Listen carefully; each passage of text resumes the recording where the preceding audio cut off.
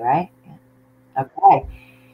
All right, here we are, peeps. We made it. We made it after a little technical difficulty, right? But we are determined to come to you live on behalf of EPIC. EPIC stands for Empowering People and Inspiring Community. My name is Samantha, and I am the co-publisher and co-creator of EPIC Tri-County CT.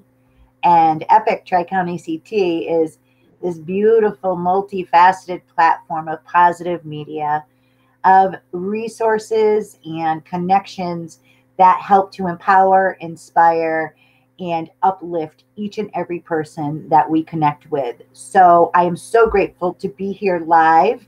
A little technical difficulty off to the side. We can thank Mercury for that, but we're going to affirm that Mercury is working with us right now because I have a beautiful guest I'm going to bring on in a few minutes. Her name is Jennifer. Let me get through some announcements, get my feet on the floor after that little snafu. Give a shout out to the beautiful co-publisher and co-creator of EPIC, Lisa.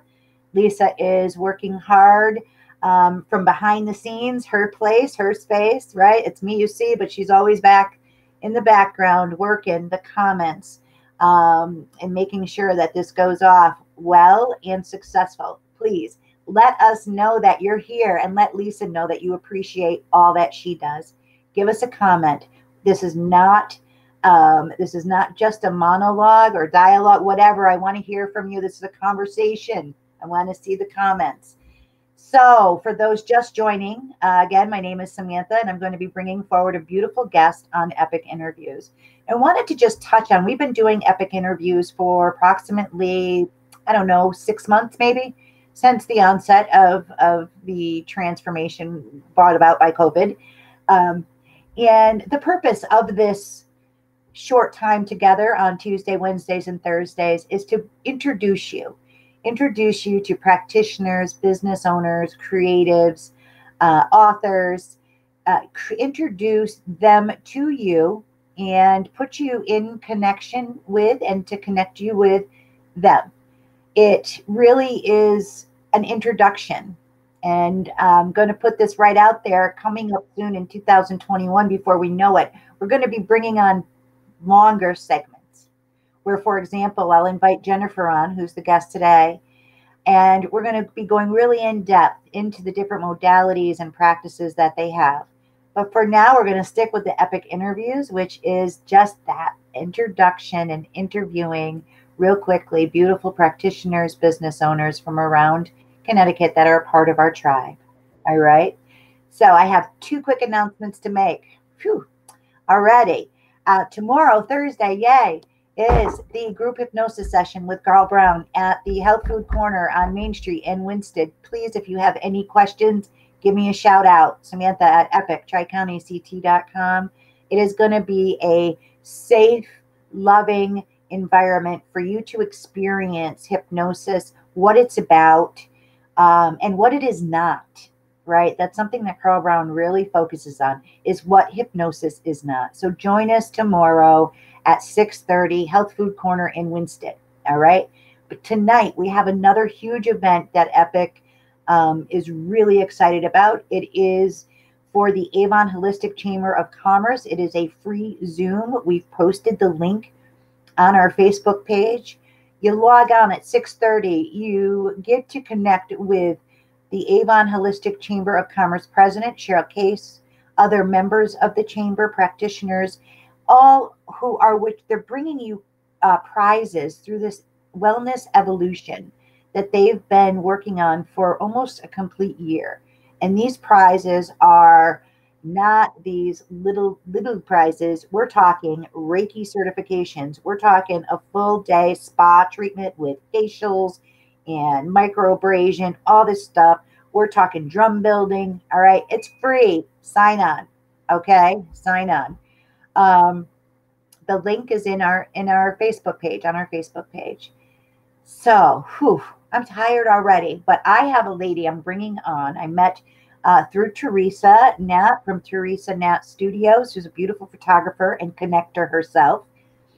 She connected me with Jennifer, and Jennifer Hirschberg-Wise is the owner of Radiant Journey, LLC, and it's an integrative wellness practice. She is mobile, she is bold, she is bright, And her mission is to empower and inspire and to bring the whole person to the center of their universe. So without any further ado and without any further technical glitches, let me bring on Jennifer. Give her some epic love in some epic light. Here we go.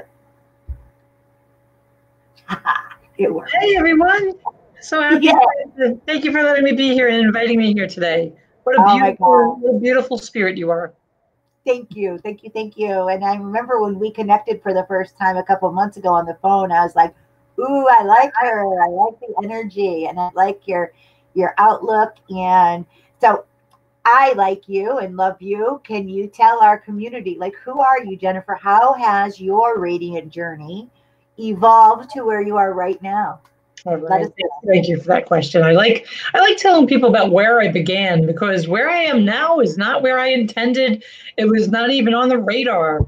When I was like early in my 20s going to school, I figured I was covering all bases by double majoring, and then life took a different turn. I discovered other things. I discovered that what I thought I wanted wasn't exactly what I wanted.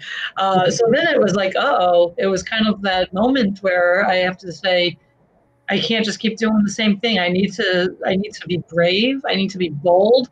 And what I'm ultimately looking for is something that I need to create. And actually what was really interesting is the image that became my logo just kept dancing in my dreams. And I, at some point, was like, okay, I have to contact a graphic designer. And it was really, thank you for sharing my logo. All the colors of the rainbow, of the chakras, the sun, it's radiant. I love the strong E sound. And the word journey is pretty much where we all are. We're all trying to find our own path and ultimately create a better life for ourselves. So my background and my training as an occupational therapist, it was like night and day different from when I was doing sales and marketing in my life before occupational therapy. And a lot about what occupational therapy is looking at the entire person, finding out what their goals are, developing a plan to meet those goals. Typically, even when I remember when my mom, I love my mom. She was the one that told me, you really, what about occupational therapy? When I was kind of at that crossroads, when I was trying to figure out, now what do I do with the rest of my life? I think at that point I was 25. And I was like, I know what I don't like doing, but I have no idea what I want to do. So Mom suggested looking into occupational therapy. And like a lot of people who don't know, they're like, I have no idea what occupational therapy is. So I began an information gathering and research moment, which I gave myself time and the space to be explore what it is before just outright saying no, because moms know best. Maybe it's a secret. No, my children. So I began exploring, and I realized when I was shadowing an occupational therapist at my local hospital that I really liked what I saw. I liked how I felt. I liked the interaction. And that's when I realized what was missing from my path. Making those meaningful, meaningful and deep, heartfelt connections with people, and really being able to facilitate and guide, and also be guided on our own respective paths. Right. So then that decision kind of prompted me to go through extensive, I think it was about 3.5 years of training. And it changed. It changed me. I think where I was earlier in my life, for me, myself, yes, we have a lot of young occupational therapists who are gifted and talented. For me, myself, when I was in my early 20s, I could not totally grasp the depth of encountering somebody who's experienced such a health crisis, a change in function, and now they are trying to pick up the pieces of their life. So that is something that I think, being for myself, being a little more mature, being a little more experienced in life, has helped me become the therapist that I am today. Um, I just wanted to go back and touch on, you said that, you were around 25 when you started really looking at what it is that you like to do, and what you were doing, and courage, to have the courage and the bravery, as you said, to make that decision and make that change young. Many of us, and I'm speaking for myself and many in our tribe that I know, it took me, oh my, 45 years, 40 years, to even begin to look at who I am. So bless you for being a model, for young people who are watching, and even those that, aren't considered young by age, right? Because that's only a number. But we can make this decision to change our lives and to help others at any point, any point. And the sooner the better. The sooner the better. Yeah. So like thank you for doing that. Okay. You. Now, Radiant Journey LLC. You had mentioned the occupational therapy, which is beautiful. I know people. I myself have been through it after injuries years ago. How is that incorporated into the integrative wellness and the whole of Radiant Journey? Can you tell us a little bit more of what you offer through that? Yes, yes. I also want to follow up to what you said about, when do you change? I think I was around 25 when I was at the point where I was just feeling uninspired by what I was doing. I think I actually went back to, I was a little old, 28, I think, 28. They talk about that quarter life crisis. And I feel like now where we are with COVID, it feels like every week brings a new challenge, or even every day, every period of time, like time chunking. So I think the time to make a change is always now. Now is always the best time. Wherever now is, whenever that comes up. So back to your question. Thank you about asking about integrative wellness. So I was an occupational therapist for about 8 years, and I was excited about what I was doing. I was privileged to be able to be a facilitator and a guide and a support for people. But I was finding that there are other modalities out there. And it was really interesting because when I went to it was a transformational movement class that I didn't know the teacher, but I was really excited about this class because it was similar to a journey dance class that I took at Kapalo for their noon dance. So I looked at them like, oh, I'm going to this. And that changed everything for me because this beautiful stranger said to me, are you a yoga teacher? And I said, no, I'm not a yoga teacher. I'm just here to dance. Don't talk to me. I just want to do my thing. I've got an hour and a half. Let's go. I'm on the clock. Let's do this. And she kept saying, no, don't discount it. You could consider it. And I was like, oh my goodness, I don't even know you. Why are you in my face? But she planted the seed because I found myself being so resistant to why I can't be a yoga teacher because I rationalized. I got in my head. I said, well, I'm not in my 20s anymore. I don't look like this. I don't have those type of pants. I'm not as flexible. I don't want people looking at me. And then I kind of was like resistant, and I noticed my resistance, and I reflected, wow, for somebody that's so not interested in something, you're spending a lot of energy finding out why you're not interested. So why don't you go there? So I went to like a couple of Q&A sessions at a couple of studios, and I found myself really being drawn in so much to the point that I had two postcards, one to sit in my car and one to sit on my nightstand that I looked at every night before I went to bed, when I woke up, when I got in my car, every time, because I was doing home care for occupational therapy, every time I got in the car, it was there looking at me. So I'm like, my goodness, just this is the universe guiding you. Wake up. So I pursued my 200-hour yoga teacher training. And during that time was a transformational part for me, or a process for me, in the sense that, one, I found community. I found a beautiful tribe of people, about 28 people, plus the teachers there, that we all connected. There were no cliques. There was no like, well, I can't sit in that spot because I didn't sit there last week. Or, okay, that person sits over there. I don't want them to judge me. It was beautiful. It was beautiful, and it took me a really long time to find community. And as for the teachings and becoming more aware of where I was in my own body, in my own spirit, in my own heart, I began to notice that in traditional settings, healthcare settings, might interfere with healing.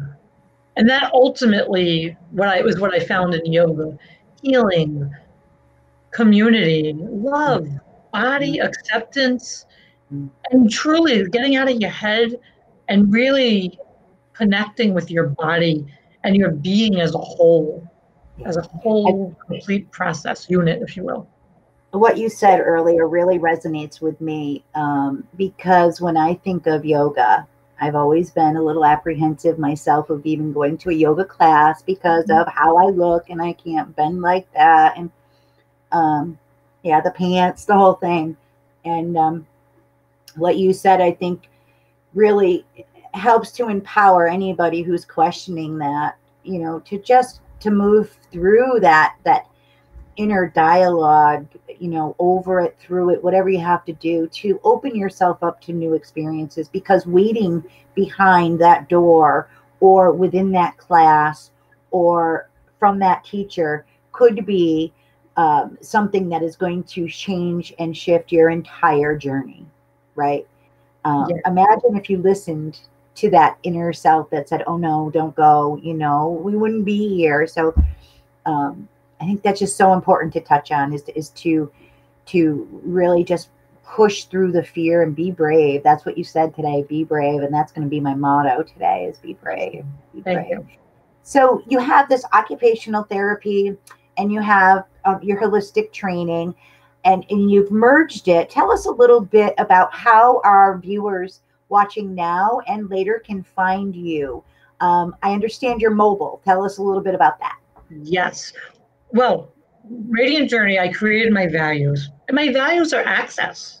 And I feel like that is in healthcare. It always comes down to our insurance, our transportation, access, and making things accessible. And that's where yoga comes in, and making yoga accessible for people who have balance challenges, who might have bellies, who might not want to get on up and off the floor just because they don't want to, and that's okay. So I offer, in terms of integrative wellness, I offer yoga, I offer Reiki, transformational movement process, and something that's really beautiful is yoga nidra, which is sleep yoga. The research shows that 20 minutes in sleep yoga is equal to an hour of restorative sleep. And it's beautiful. So I offer Tai Chi. I offer an entire array of modalities because I want people to access that and be able to connect with Radiant Journey, connect with their own Radiant Journey, and being able to do so through a modality or through a path that works for them. Right. Maybe you don't need occupational therapy, but maybe you're interested in connecting with the yoga practice that you can actually do at home. As an occupational therapist and yoga teacher, I bring in together those skills of analysis of environment, whether it's a home, whether it's a community environment.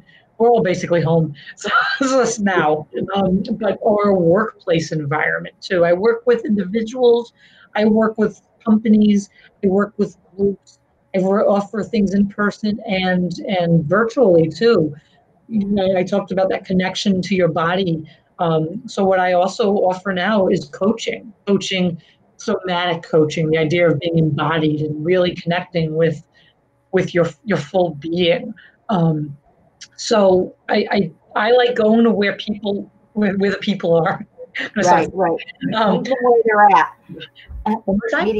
Meeting them where they're at. That's right. In a way that's meaningful for them. So, going back, if somebody wants a yoga practice, we can go there, and what I love is that when I offer chair yoga, I've had people come in, and these are people that might not either walk or be wheelchair bound and roll into a studio because maybe there's stairs. Maybe they don't want to have to drag in their oxygen tank. And I've had somebody come into a community-based class with her oxygen on. I've had people in a wheelchair. And it's nice that I love community is important for me. So accessibility, creating communities. I like being a connector. I like sharing who I know and inviting other people to come in, and maybe it's friendships that develop, or maybe it's a resource. Maybe I share a book. Right now I'm doing an online better sleep class, and it's really about sharing with what's working for you, what's a challenge for you, and being honest. And I wrote down some of my values here: accessibility, compassionate, and unique. And the idea of all these different modalities, and you could find out more on my website to see what it is I offer. So as an occupational therapist and yoga teacher and transformational movement, I have experience working with people of all ages. And by that, I mean, really, truly, people of all ages. I've worked with like a newborn. So we're talking about between that 0 to 3 months age and their families, to talk about growth and development, to talking to a parent or guardian or caregiver of a 3-year-old to talk about sleep. How do I improve my child's sleep? How do I get them out of the bed?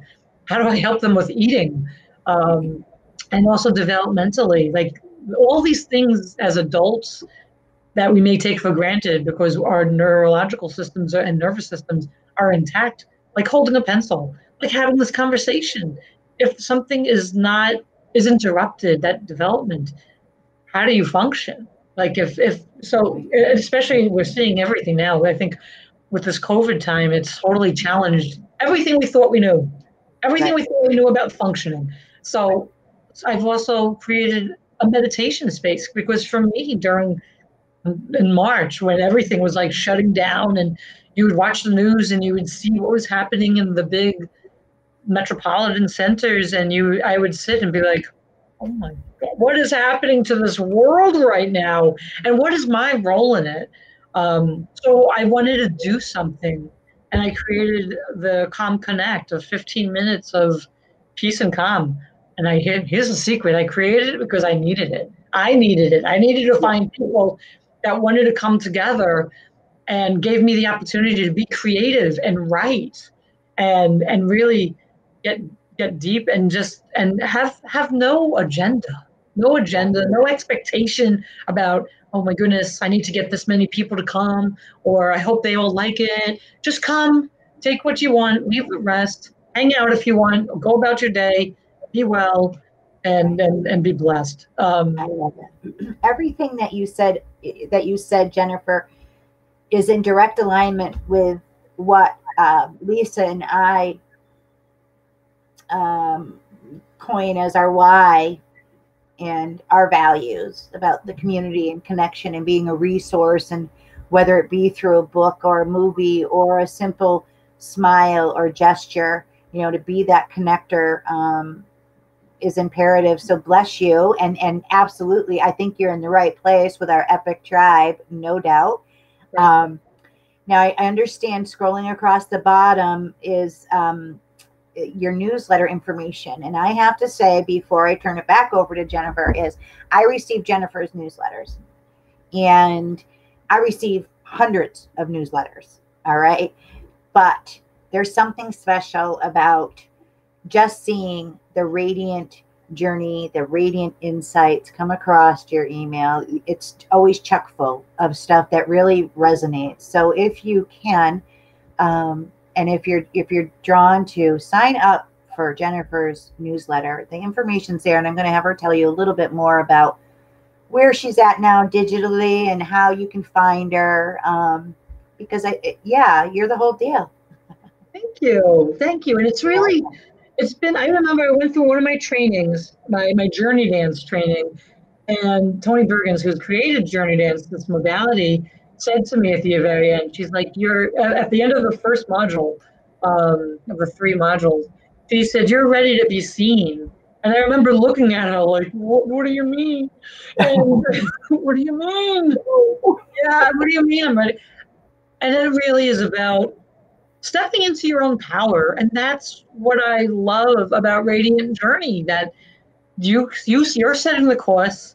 The skills I have, I share with you. I always remember when I work with the clients, not all clients, but clients that need occupational therapy, particularly in the traditional healthcare model, you're so used to something being done to you. So I would have people, especially if I'm meeting them in an institution, if you will, a rehab center. The question is, they're laying in bed. What are you going to do to me? And I like to say, I'm not going to do anything to you.